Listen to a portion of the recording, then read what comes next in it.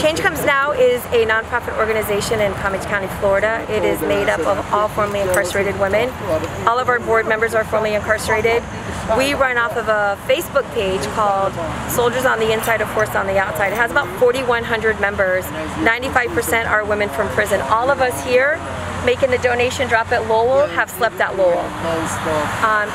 Everything in this van, or this truck, everything is from people that are directly impacted by the criminal justice system.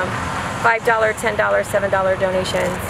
We're dropping off 6,000 rolls of toilet paper, 3,000 bars of dial antibacterial soap, 100 gallons of bleach to keep the dorms clean, 20 gallons of hand sanitizer for the staff, 4,000 gloves for the staff, 5 50-inch non-smart TVs for the 5 dorms that have no TV, as well as FM transmitters so that they will work, and then 10 booster boxes for these same 5 TVs plus 5 dorms that don't have working booster box, and then 5 TV brackets.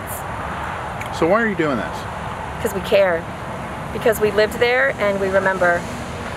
And there are so many wrongs. We have to try to right them one at a time. But we want to keep these women safe. They're in a place you can't social distance in prison. I mean, we need the Department of Corrections to take responsibility. We want them to admit that you are 32 staff members. Infected, you are 629 women. So work with us and let us work with you, and let's get them the things that they need and move forward and get past all this.